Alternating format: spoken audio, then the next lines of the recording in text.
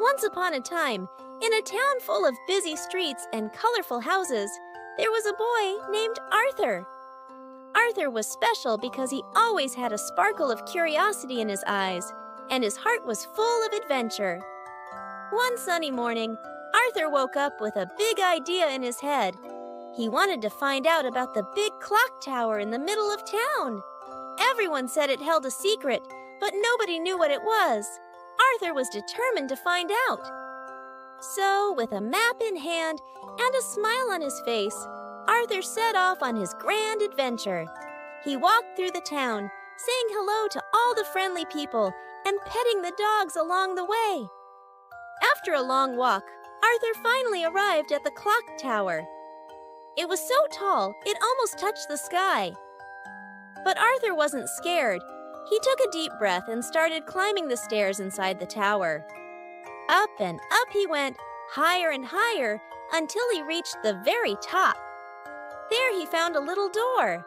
Arthur pushed it open, and inside he saw lots of spinning gears and shiny metal parts. It was like a magical room full of moving things. In the middle of all the spinning gears, Arthur saw something small and shiny. It was a tiny key. He reached out carefully and picked it up.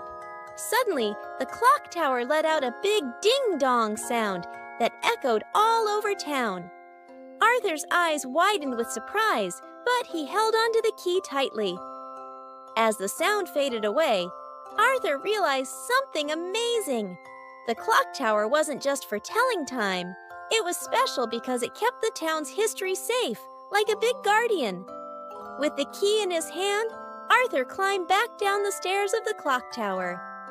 His heart felt warm and happy because he had discovered something wonderful.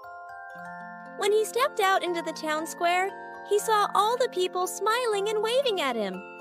They knew Arthur had done something very brave and special. From that day on, whenever Arthur walked past the clock tower, he would give it a little wave and a smile. He knew that he would always carry the memory of his adventure with him, and that made him feel very proud.